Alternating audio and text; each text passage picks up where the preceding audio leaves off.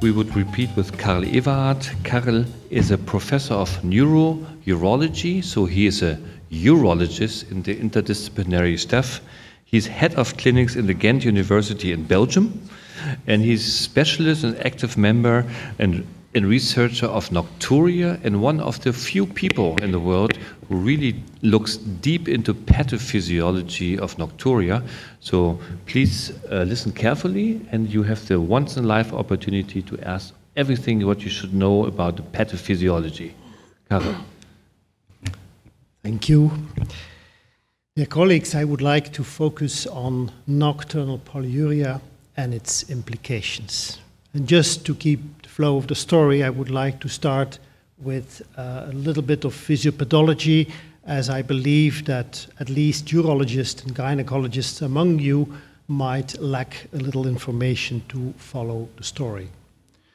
So we can say that in general, we have in the dynamics of urine production 3 different mechanisms that have an impact on the amount of urine that we are actually voiding on 24 hours. And the first is the glomerulus, where we have glomerular filtration, which is actually regulated by renal perfusion. Second, we have osmotic diuresis, which is mainly determined by sodium and which is regulated by the atrial natriuretic peptide and the renin-angiotensin-aldosterone system.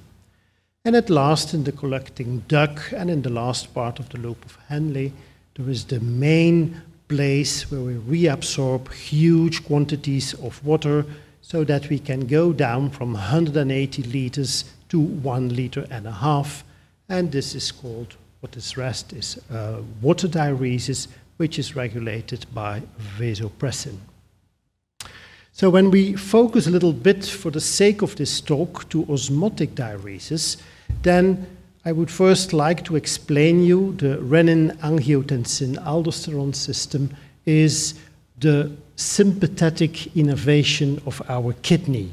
So in situations where we lose pressure or blood and volume, we will increase the RAS system, and that will cause sodium and water reabsorption.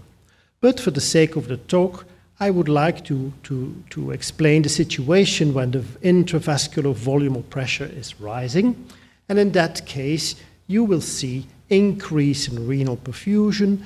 You will have elevation of the atrial natriuretic peptide, and you will secrete sodium and with that water, and you will depress the RAS system. Again, you will have less reabsorption of it. So the result will be diuresis, glomerular filtration, and osmotic diuresis. We all know that obese people rather have polyuria, but that's what we clinicians do with it. That's where it stops for most of us.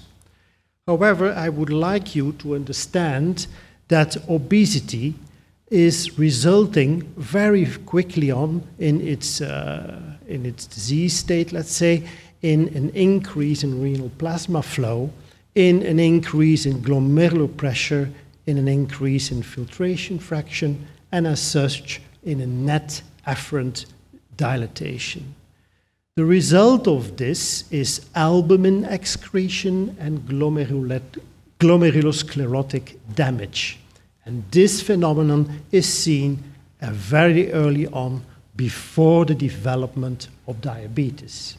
So when we do see patients with onset of nocturia, we should think also about polyuria and perhaps the onset of a metabolic syndrome. Good, let's go a bit further. How does this come? Well, first of all, we know from the literature that obesity results in activation of the RAS system. We will reabsorb water and sodium. We will therefore get volume expansion and hypertension.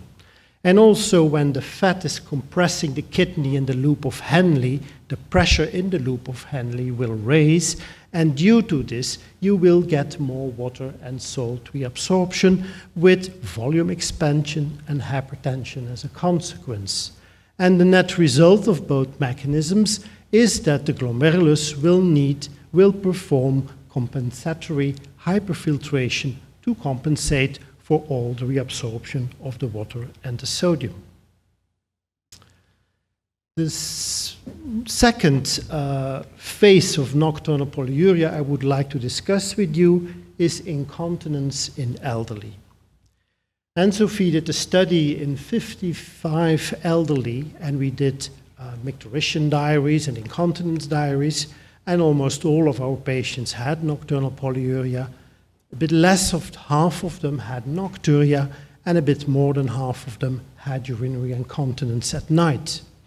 And we noticed on statistics analysis that the nocturnal voided volume, when this went above 625 ml, that there was a risk factor for the use of incontinence material, suggesting the overdistension of the bladder beyond this point will lead rather to incontinence than to nocturia. Following phase of nocturnal polyuria is retention. And for this we did a second study with 37 patients, and we not only noted micturition and incontinence, but also we did bladder scans and measured residual urine.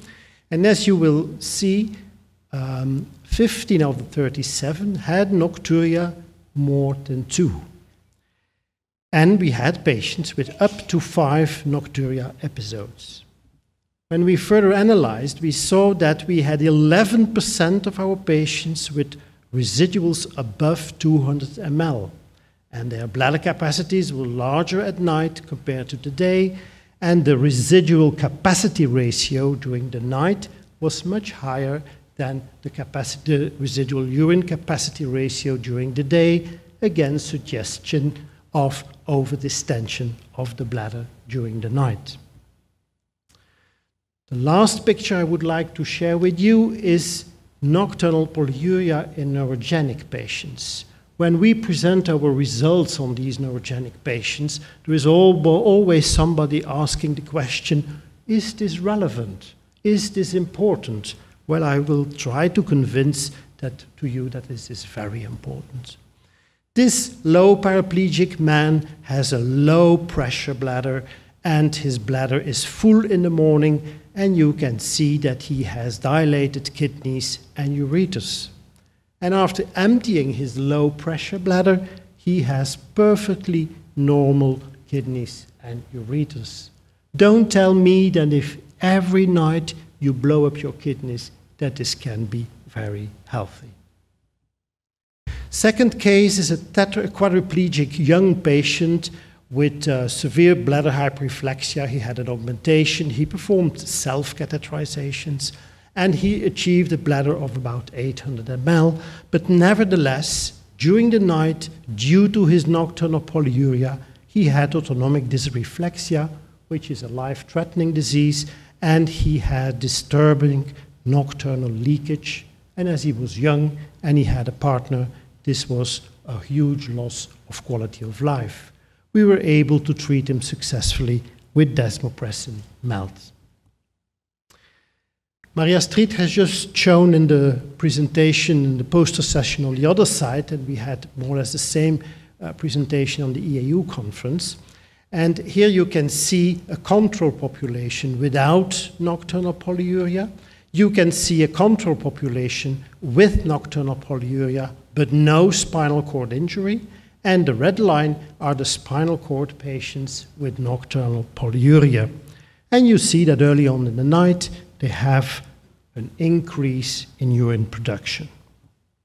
We were interested to realize what was happening, and you can see that the spinal cord patients did have a peak in creatinine clearance, which is nothing more than something like hyperfiltration, which we discussed earlier on in our obese patients. When we then go on to the nocturnal polyuria patients without spinal cord injury, you can see that they had a peak in free water clearance, which is nothing else than a disturbance of the vasopressin mechanism, which is a completely different mechanism of action than we can see in a spinal cord injured patient. And both groups had an increase in sodium excretion during the night, which is another mechanism which explains their nocturnal polyuria. I thank you for your attention. So, Karel, thank you.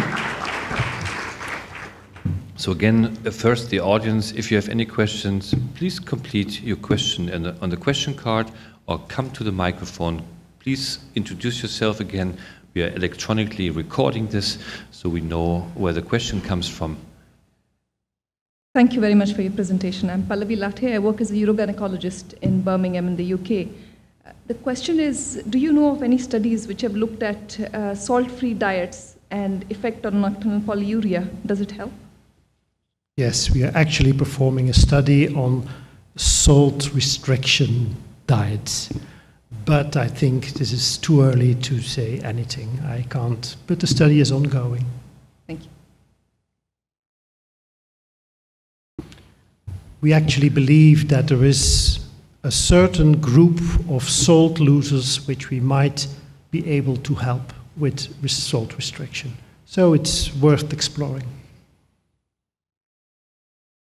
I've got, no, please go ahead. Dilesh Panikar from Queen Square. I have quite a few patients with nocturnal polyuria in which obesity is quite a significant factor.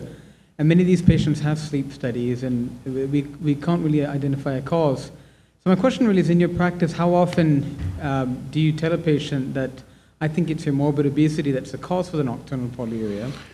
And the second what I want to know is, in the setting of a metabolic syndrome with endothelial dysfunction, where we know there's alterations in the renin-angiotensin-aldosterone mechanism, do you think that's a link between the metabolic syndrome and nocturnal polyuria?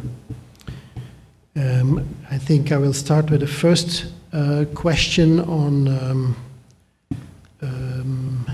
the obesity and how frequently we notice this. Well, we see now and then polyuric patients, and I must say that quite often these were polydipsia patients. And I think in the last 20 years I have sent huge amounts of these patients to the endocrinologists, but actually never something came out of it. However, it's only for 6 months myself, by just playing around with the data and the literature, that I do realize that I'm sure that we do miss a huge opportunity in finding patients which should be referred to the internal medicine department, rather than giving them other treatments. And about the renin-angiotensin and endothelial dysfunction, do you think that might be the... Well, that's the sympathetic innervation who is activated. So when you activate the sympathetic nerves, you will get erectile dysfunction, and you seem to also find an important polyuria effect. Karel, I've got one question. You told us that obese men or women have increased nocturnal urine production. Does this correlate with nocturia as well, or is it just more production, it stays in the bladder, it doesn't matter, or is it associated with nocturia? It's associated with polyuria. Right, but it's not nocturia. Specifically with nocturnal polyuria. Right. And do you think it's a valid mechanism of action when we recommend weight reduction? Is it a behavioral treatment? I think we should think of that, but here again, I think I read one study on weight loss and nocturia, but I think we need to do studies on this. So what do you think we should tackle first? Should we increase bladder capacity or decrease nocturnal urine production? Or should we combine it? It's clear that you have three types of patients. You have those with a small bladder and a normal nocturnal urine production. You have those with a normal bladder and nocturnal polyuria, and you have a mixed group. And I think you first have to diagnose these three groups and then select for the most logic treatment first. And for the diagnosis, you're using frequency volume charts?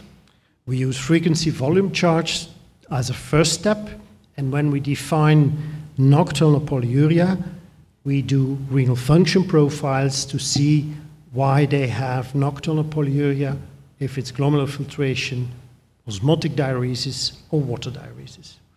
So what you're actually doing, you are evaluating urine sodium concentration in the patients. Creatinine, Yeah? sodium, and water, osmolality. All right.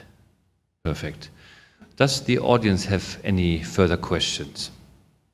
If it's not the case, Karel, thank you very much.